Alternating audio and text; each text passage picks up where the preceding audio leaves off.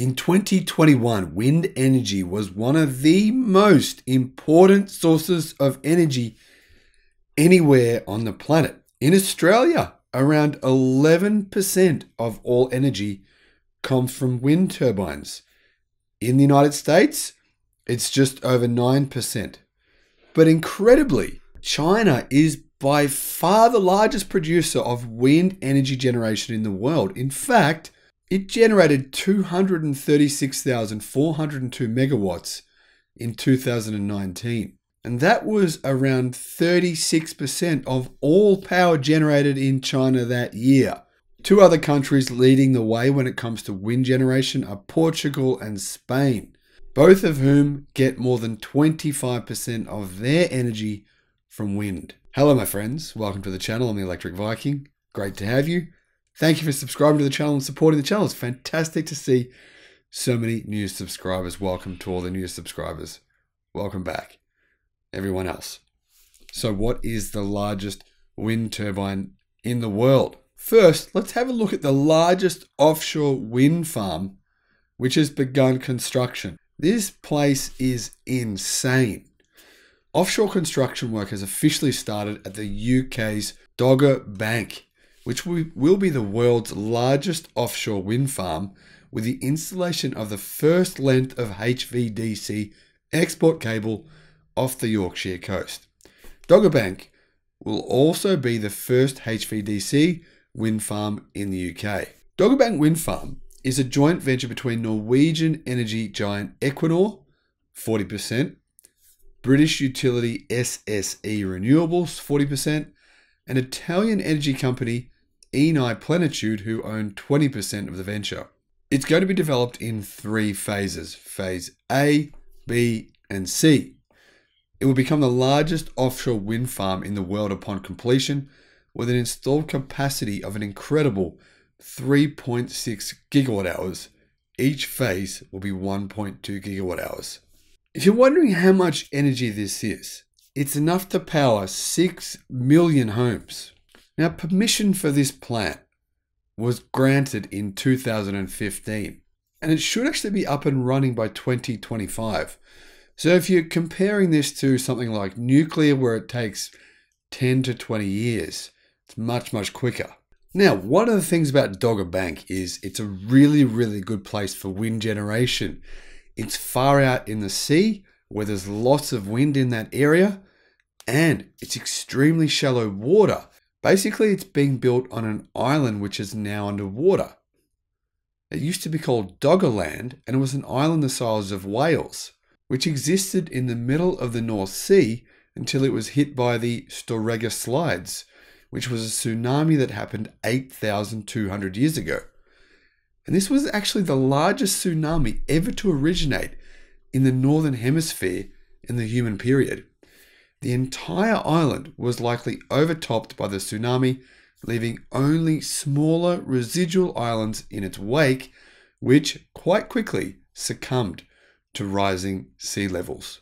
Denmark-headquartered cable supplier NKT will supply and install the onshore and offshore HVDC cable for all three phases of this project.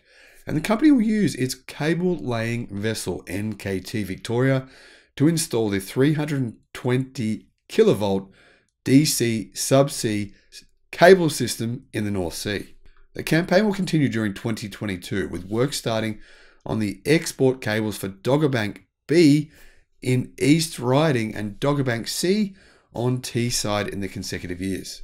The project director, Stephen Wilson, said this: "This is an exciting time for everyone involved in renewable energy, and in this project, we celebrate installing the first nearshore HVDC export cable safely and on time. With the first foundations due to be installed later this year and the first turbines scheduled for installation in 2023, we're now well on our way to achieving first power from this unrivaled global renewable energy asset." One of the key things here is on time, right? This project should be delivered on time. Another key is on budget. This project should be delivered on budget.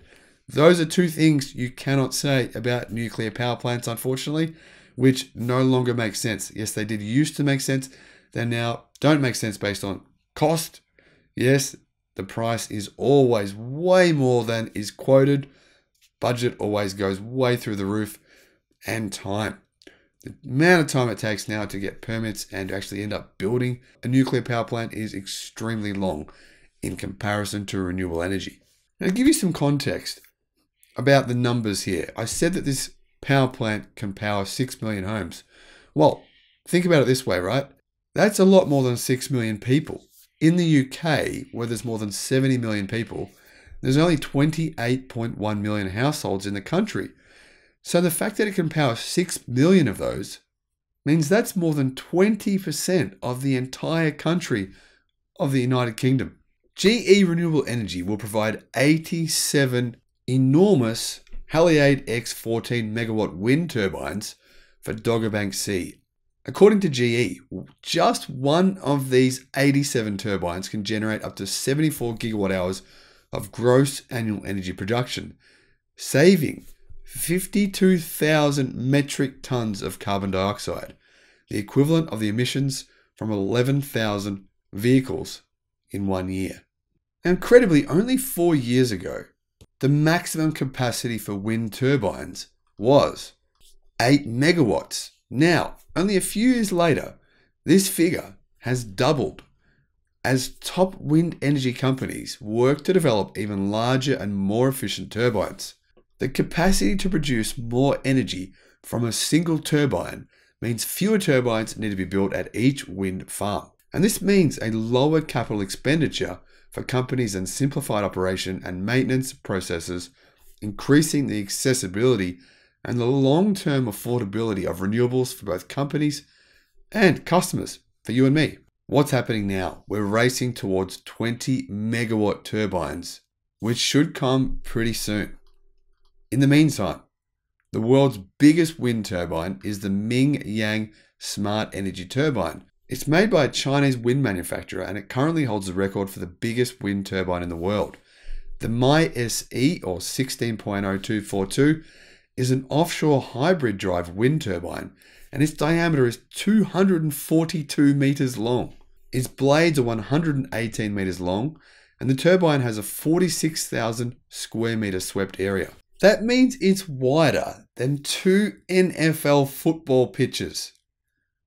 Incredible. This particular turbine is designed for high wind IEC, IB, including typhoon class winds, and has a nameplate capacity of 16 megawatts, which is absolutely enormous. But it's only 2 megawatts bigger than each of the 87 wind turbines being used at the Dogger Bank wind farm. Now, there's a lot of people who believe, they still think wind generation isn't cost effective, doesn't work, doesn't make sense. But some of those beliefs are based on old technology. It's like saying, there can't be smartphones because I've only got a Nokia 3330. I've only got a BlackBerry phone with buttons all over it, so therefore smartphones can't exist. Well, just because you don't know about them doesn't mean they don't exist. Wind turbines like this are extremely cost efficient and incredibly effective at generating massive amounts of energy with very, very, very little need for ongoing maintenance. This industry has come a long, long way over the past decade. And as you can see by China, where 36% of all energy is derived from wind, it's extremely effective, extremely powerful, and really is an extremely important part of the world's future energy needs. Thanks for watching, and I'll see you again on the next one. Bye-bye.